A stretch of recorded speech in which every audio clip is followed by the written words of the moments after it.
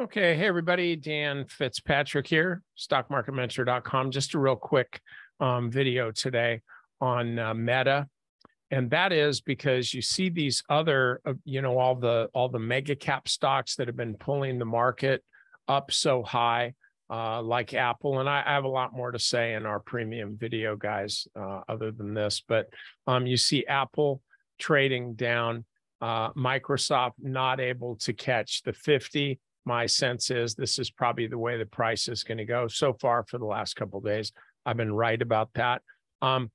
Google, or Alphabet as they're now called, is doing okay.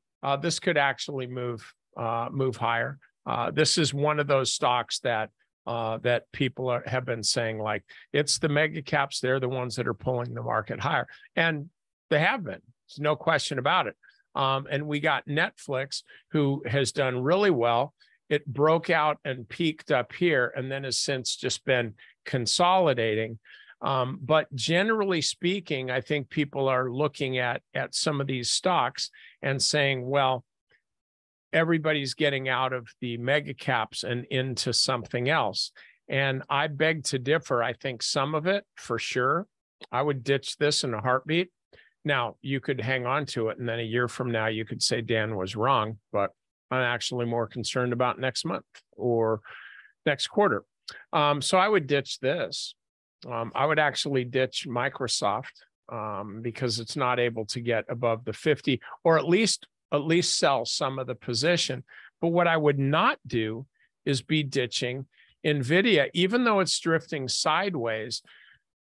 The volume has generally been lower than average. We got one big sell day here last Wednesday, but it's been doing okay, and they report earnings in a couple weeks.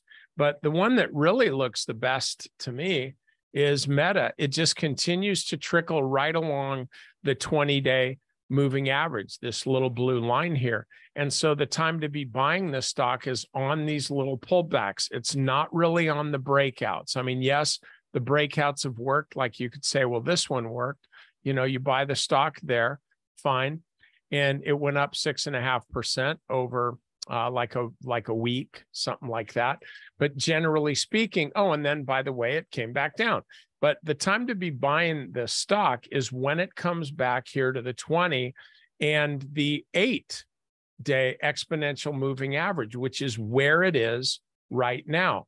So if you're buying Meta, you're late. There's no question about it. But are you too late? I think you got to let the stock tell you that.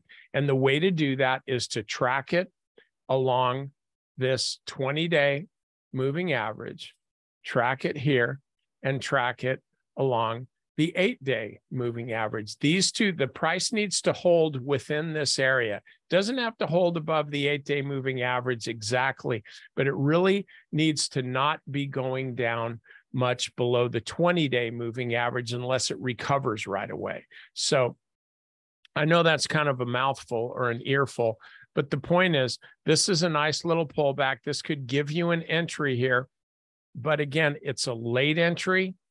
And this would be more, to my view anyway, a sign to not sell the stock like you would be with Microsoft or Apple. So that's all I got for you today. By the way, we're actually having to, I'm talking about the crypto course that Scott is going to be teaching in a couple weeks here. We're going to be doing that on August 23rd. That's a little over 2 weeks from now. We're actually having to bump up our room capacity on Zoom because we have so many, we got so many people coming. It's still a couple weeks away. So watch your email. I don't have the sign up here in front of me. It's not really my intention right now to be, quote, marketing that course, but I will just tell you that this is a webinar that you want to be at. Scott is a real expert at this stuff. We've talked about it quite a bit. I'm going to be there hosting this session and asking Scott a lot of questions, and you get to ask him too. It should be a real fun time, and it's really important.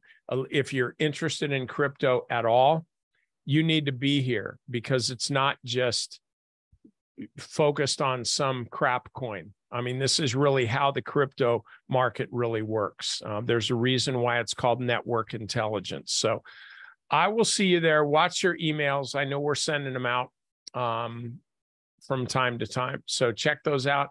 You better show up. If you don't show up, I'm going to be pissed at you. Okay. All right. See you guys later.